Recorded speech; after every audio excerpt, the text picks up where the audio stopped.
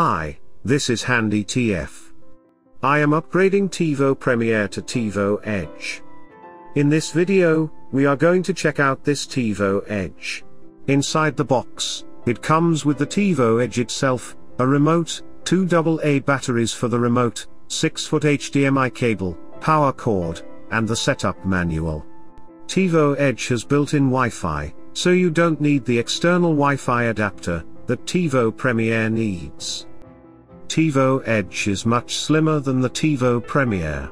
On the back of the box, TiVo Edge has removed several ports, component video port, analog audio port, and a SATA port for storage expansion.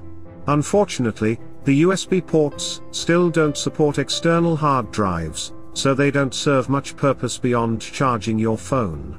It has only one coaxial input, either cable or antenna, but not both as in the TiVo Premiere. TiVo Edge remote is smaller, and it has added skip, Netflix and voice search buttons. To put batteries into the remote, pull open the cover on the back.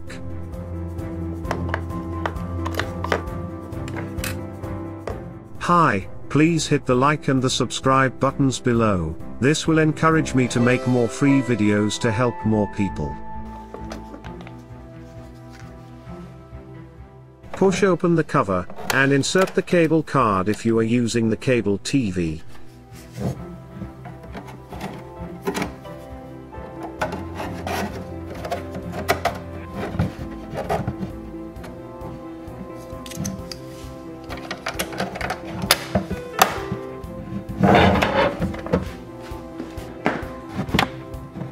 Connect the TV cable, HDMI cable, and the power cord. Setting up has not changed much, simply follow the guided setup.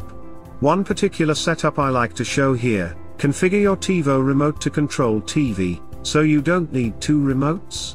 Select the 3 lines menu on the left. Choose Settings. Select Remote, Cable Card, and Devices. Select Remote Control Setup.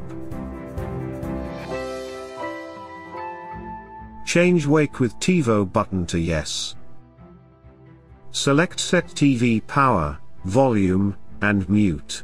Pick the brand of your TV from the list, the remote codes for your TV is shown, and follow the instructions on the screen.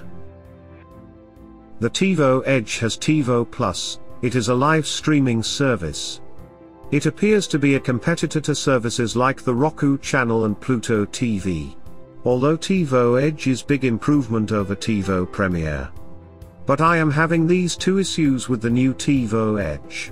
First problem: if the box loses Wi-Fi connection, it does not reconnect automatically, and TiVo service is unavailable until you manually reconnect the Wi-Fi and restart the box. Second problem: my first generation TiVo Mini cannot connect to it, which means I have to buy a new one. Please like and subscribe. Thank you for your time, Handy TF.